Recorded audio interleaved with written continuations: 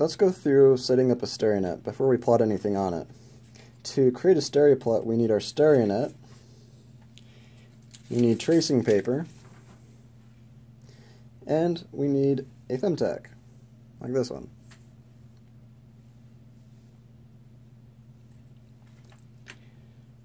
We want to be able to rotate the tracing paper around over on top of the stereonet.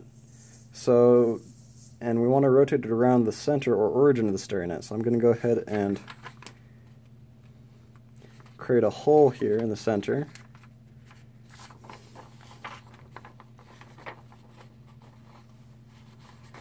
Put the thumbtack up through that hole, right through the origin of the stereonet. And then I can put the tracing paper right on top of it. Okay, now I can rotate the tracing paper around the stereoplot. Okay, before we draw anything, we first want to draw the primitive circle on our tracing paper.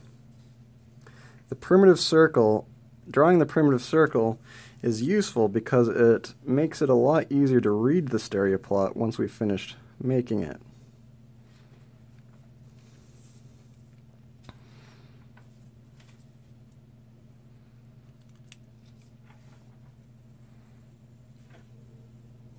Sometimes this step can be a bit tedious, but believe me, it's important to be able to clearly read and understand a stereoplot once it's been made.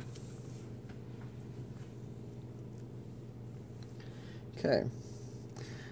Now I'll mark where north is on my stereonet, and I'll also mark the other cardinal directions as well. So now I can orient objects on my stereonet.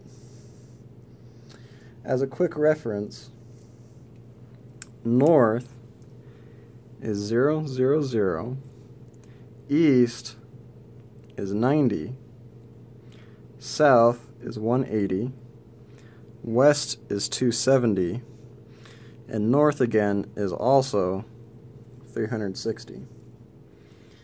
So now if I tell you a direction, say that some feature like a line has a bearing in the northeast quadrant, you can actually locate where that is. It's going to be somewhere in this part of the stereonet.